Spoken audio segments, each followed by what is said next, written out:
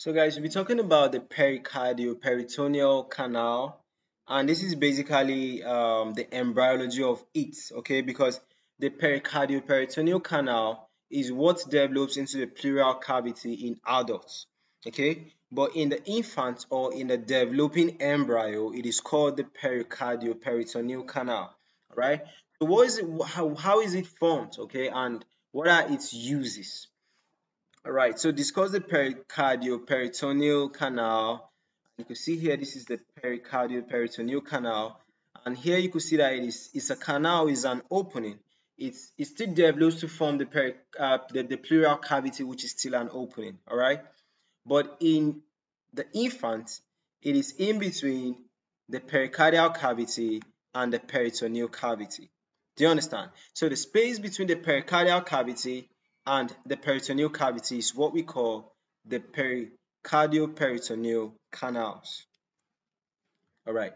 So the pericardioperitoneal canal is a structure during the development of the respiratory tree. Okay, so it is an opening between the primitive pericardium, okay, and the peritoneal cavities. All right, you could say that it is an opening between the primitive pericardial cavity and the peritoneal cavity.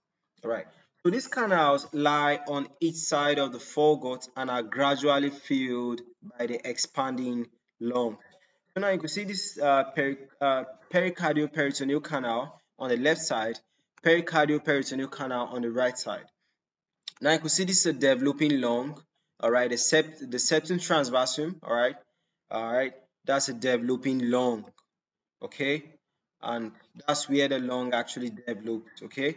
So as the lung is developing, it will actually be filling up the space, okay, and also expanding the canal to actually form what you have the pleural cavity. All right, so it is a pericardioperitoneal canal. I could say that it is on this side and it's on this side. Okay, so now at the beginning of the 5th week, the lung buds grow into the medial wall of the pericardioperitoneal canal or the primitive pleural cavities.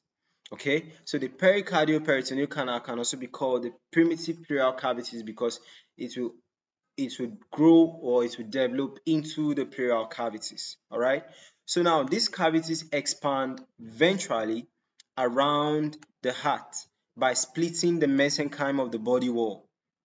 Okay, so now along with the growing lung, okay, along with their growing, okay, that's the lung buds. Now as the lung buds are growing, they are also enlarging the pericardioperitoneal canal to develop into the pleural cavity. Do you understand? That's why they call them primitive pleural cavities. All right. So guys, that's basically the embryology of the pericardioperitoneal canal, and I'll be seeing you guys. I think this will be the last video I'll be making for today because I'm exhausted. I think I've made like 50 videos today. All right.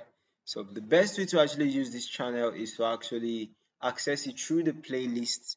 All right. So when you go to playlist, you access it there, then you get to check the subject that you want. Then you go into the playlist and you check for the video you want. All right, so bye for now.